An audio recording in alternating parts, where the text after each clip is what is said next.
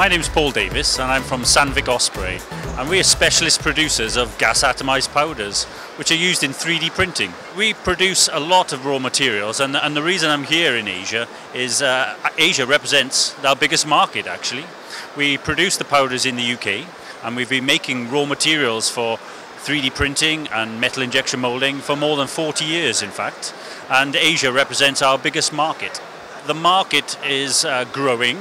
There are a number of different applications, from automotive to medical, orthodontic, aerospace, but we foresee the biggest interest for our raw materials, which is fine gas atomized powders, are the moulding industry in fact, and conformal cooling of moulds. It's going to be a significant business. If you think of all of the plastic injection molded parts produced here in China, there's a great opportunity to produce 3D molded molds, which are then used to make millions of different plastic parts.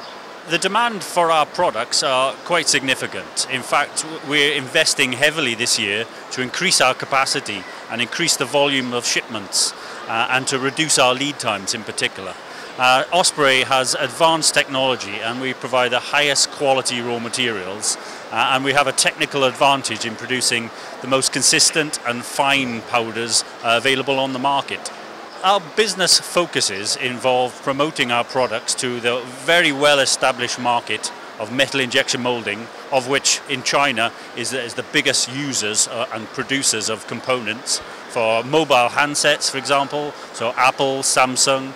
But 3D printing as well is our second biggest market, and we see a large growth area and opportunity, both supporting the equipment producers as well as the vendors and the producers of parts.